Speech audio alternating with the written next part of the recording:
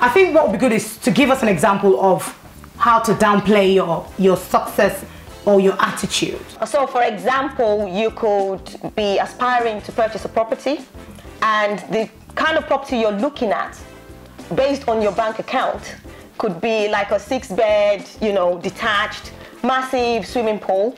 And based on your partner's income and his bank account, he's probably looking at 3-bed property. You can compromise and get a 4 or 5-bed. When I was buying my car, the advice I got was, do you want to marry? If you want to marry, don't buy that car. I was like, why? Because if a guy sees you in that car, there's no way he's going to approach you. The funniest part is my friend wanted to hook me up with a guy. He liked me from seeing me. He took my number. We got down to the car park, and he said to my friend, her husband said, I'm throwing her number away. I will not call her. And he was like, why? I was like, see the car she drives.